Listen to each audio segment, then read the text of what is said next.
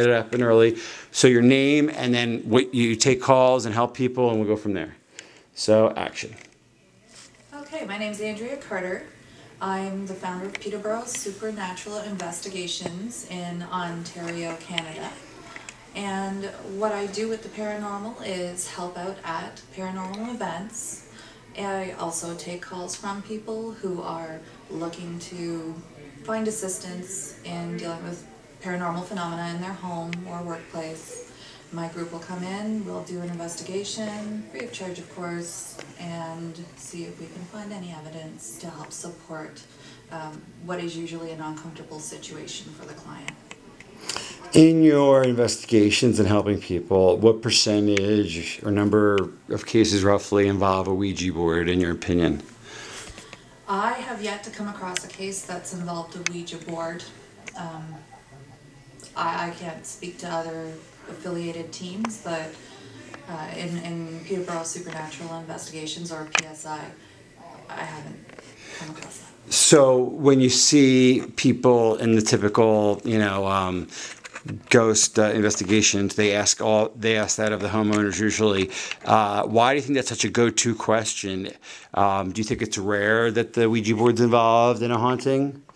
I think that there's going to be a Ouija board somewhere in the past having been dealt with. If somebody has been interested, every client is different, where if a client is interested in the paranormal, that they would have potentially used a Ouija board sometime in the past and opened themselves up to phenomenon that may otherwise not be occurring, as opposed to somebody who is skeptical, feels like they're losing their mind, that they can't understand why things are happening that they are experiencing.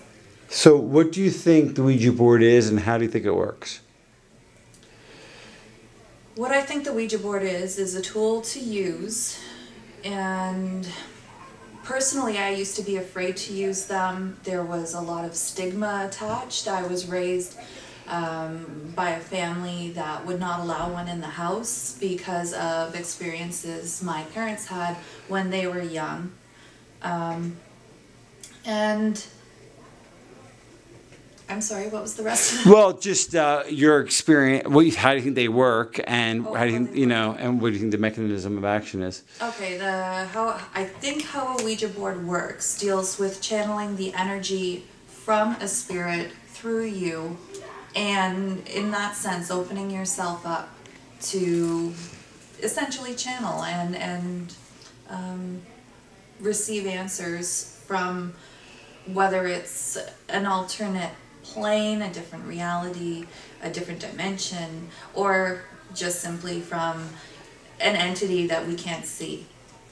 And though if that's all true, why do you think you've had no experiences in your investigations with Ouija-related hauntings? Do you think maybe because they're not bad? Is that why? They're not the boogeyman everyone thinks? Or I think that Ouija boards are... They directly reflect the intent of the person that's using them, and that it's not necessarily something scary. I mean, up in Canada, I was trying to get an international perspective on Ouija boards for Bob, and put an ad on a local free website, kind of like Craigslist. And I was asking people who had Ouija boards that didn't want them to contact me so that I could collect them and also collect their stories. The only responses I got to that ad involved people wanting to sell me a Ouija board that they couldn't even send me a picture of. There was nobody who was scared of them. There was nobody who was itching to get rid of it. I really don't think that up in Canada there's particularly any stigma that is creating this big scary thing, at least not in Ontario. is that because Canadians are more intelligent than Americans, or less superstitious, or what do you attribute that to? I attribute it to potentially more multiculturalism as opposed to the whole melting pot, everybody sharing the same opinion. That it's very select pockets of people that may be sharing this idea of something being so evil as a Ouija board. So if I ask you a question, do you think Ouija boards are dangerous? In a sentence, what would your answer be? You know, like I think Ouija boards are or are not dangerous. I think Ouija boards are usually not dangerous. I think they could potentially become dangerous if they're used with ill intent. Okay, fair enough. And what's your experience playing with them yourself? Have you played with them? Have you used them? If so, how many times roughly? Or I don't know if it's the same in the USA, but in Canada it's often a game that's played after alcohol's been consumed as a teenager. And it involves a lot of what I would consider inaccurate, unreliable circumstance, that it's strictly a Parker Brothers game and or whatever company's game. I've never used a Ouija board in French, but all those boards up there are certainly bilingual.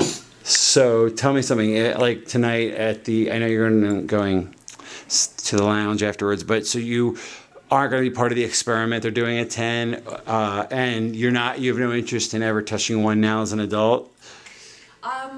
Since meeting Bob and getting to know him and learning his perspectives on the Ouija board, I strongly agree with them. And I have overcome that fear that was instilled in me growing up as far as using a Ouija board and being afraid of it. So when's the last time you used one? Last night, actually. And what happened? It seemed as if we had a spirit in the room that was unable to spell. Ah, okay. So nothing conclusive. Nothing conclusive at all. Okay. I don't know. There's methodology I use when I use a Ouija board now to have somebody watching and have everybody who's got their hands on the planchette close their eyes to help remove some of the potential cheating Sure. that could occur. Yeah. And have the person who is watching read out what is being spelled out. Yeah, one theory is that the eyes are necessary because even if we are a conduit, the spirits need to use your eyes. So it's a very interesting, because that's a very logical thing to do, to close your eyes. But apparently that never works because there might be this gray area, as we've come to understand, maybe between the paranormal and the psychological, where, so it's interesting. I can see that, but at the same time, it's all theory. Yeah, absolutely. It's all theory. And Absolutely. I mean, We wish. if you are having a spirit use your eyes, I think that could potentially be a form of possession. It could be a form of channeling that could be opening yourself to something that could stick with you or create some ill in your life.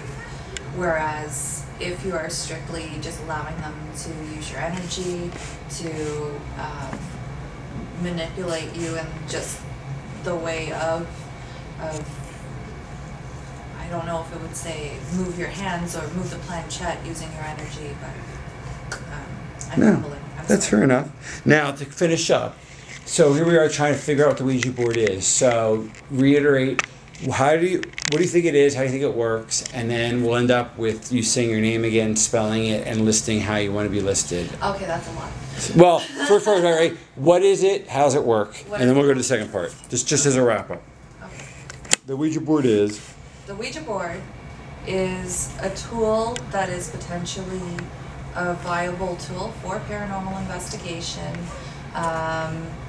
if it is used in a manner that can be objective as opposed to potentially pushed around by somebody who is cheating.